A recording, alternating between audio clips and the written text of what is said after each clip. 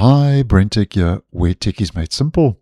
So as I have been posting earlier today, there's lots going on with the start of the rollout of the 25H2 annual feature update for Windows 11. And I'll leave the two previous videos I have posted on this linked down below in the end screen. But just to let you know that Microsoft has confirmed over on its known issues health dashboard page that there are two known issues to be aware of if you're upgrading right now and right away to Windows 11 25H2, because it is optional and not all devices are getting the update, and you can force the update. Check the videos out I posted previously today. Now, both these known issues are basically carried over from version 24H2 because 25H2 is built on top of 24H2, so it is expected that it will start getting the same known issues if they are not resolved. And I've posted on both of these previously, but because we are dealing with a new life cycle and a new version of Windows, just to get us all on the same page.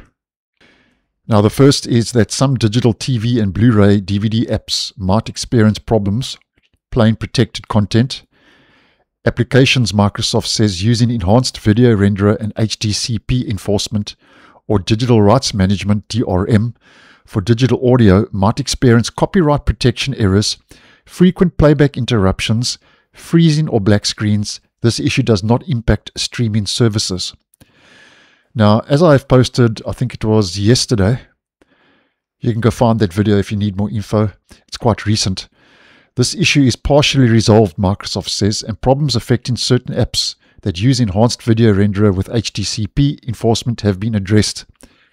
If you installed the September optional bug fix C release update for Windows 11 25H2, which is this update KB 5065789, it is one of the videos I have posted on earlier today. As mentioned, it will be linked.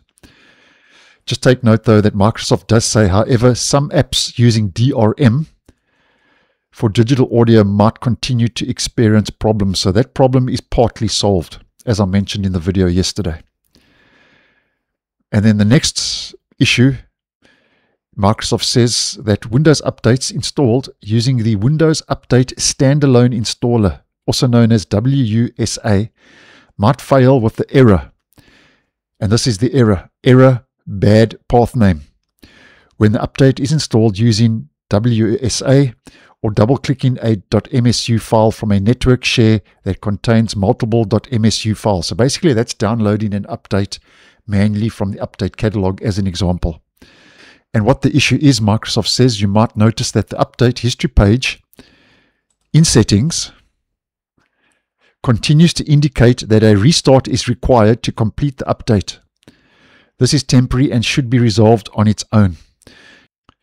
Now, Microsoft does say regarding this issue, if you are a home user or running a non-managed business device, the issue is addressed using a known issue rollback, KRR for short, and is resolved automatically. Now, this is not an update you have to download using a KRR.